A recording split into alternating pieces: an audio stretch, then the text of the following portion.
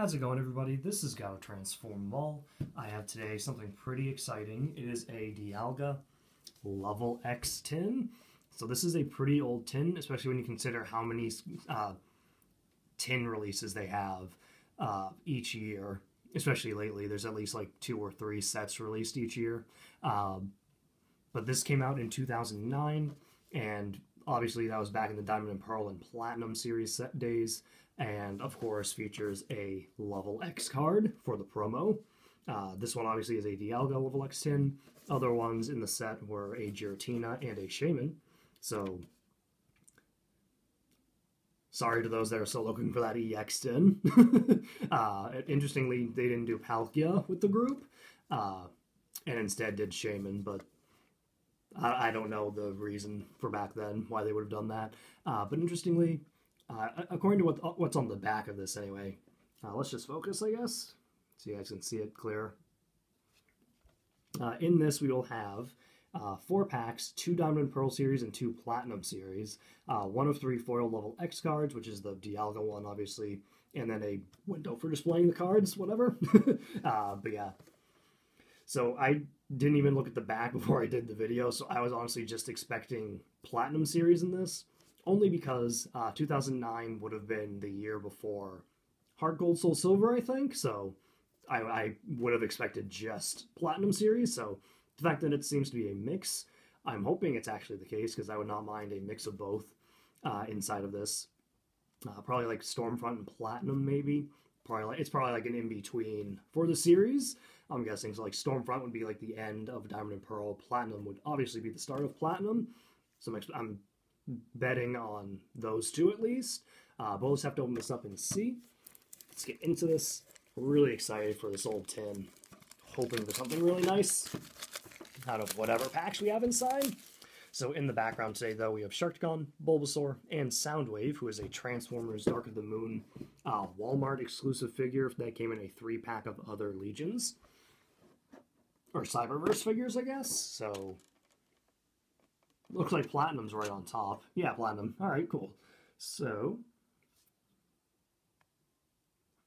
yeah, we can focus that a little better. So there's the Dialga Level X promo.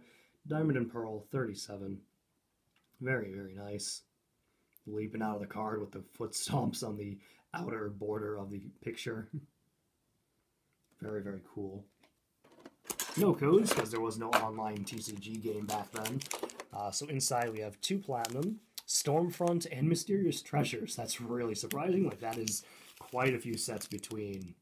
there are quite a few sets between Mysterious Treasures and Stormfront, but I'm not going to complain too much, because really any Diamond and Pearl series would have been nice.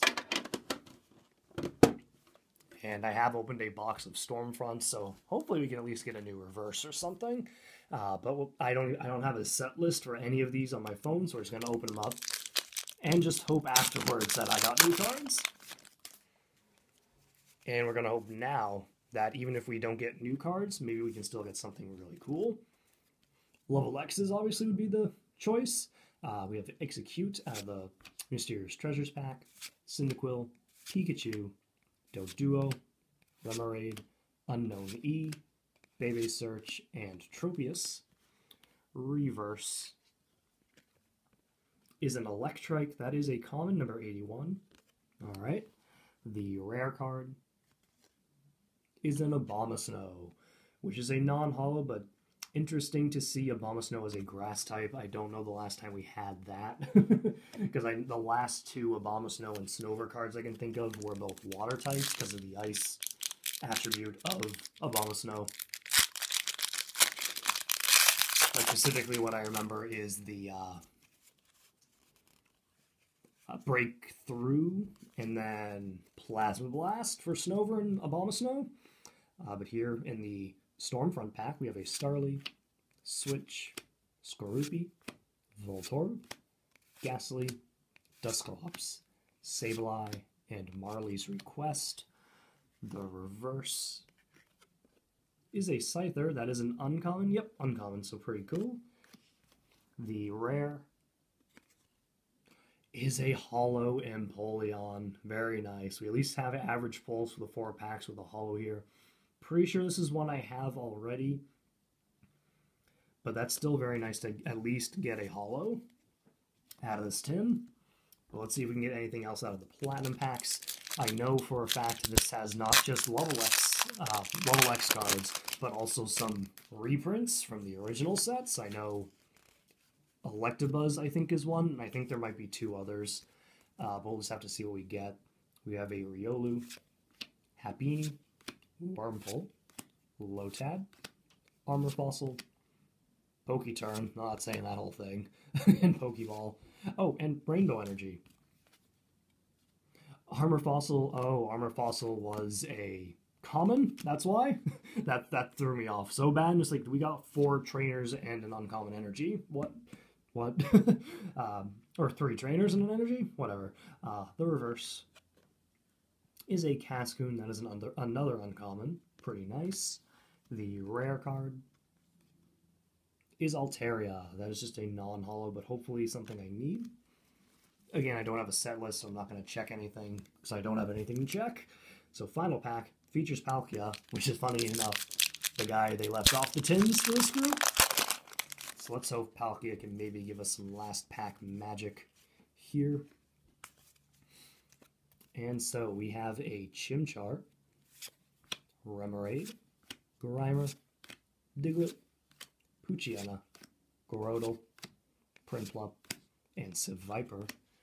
Reverse is Seviper, so back-to-back Seviper. That is uncommon once again. The final rare card is just a Blissey non-holo rare. So overall, average pulls out of the 4 packs. We had mostly uncommon reverses with the 1 common, but we did have 1 holo pull with the Empoleon at a Stormfront. So that thankfully made it at least average pulls. And of course, we got this Dialga Level X promo, which, sneeze break. Whoa, bad timing. Okay. Which hopefully is one I actually needed for my collection. I didn't check beforehand. I just saw a really nice price for this tin on eBay and decided to jump on it. So I am very happy with the tin, though. Hopefully the reverses are new and I can add them to my collection. But that will do it for the video, everyone. Thank you all so much for watching. I really hope you enjoyed it. Stay tuned for more. Have a great day.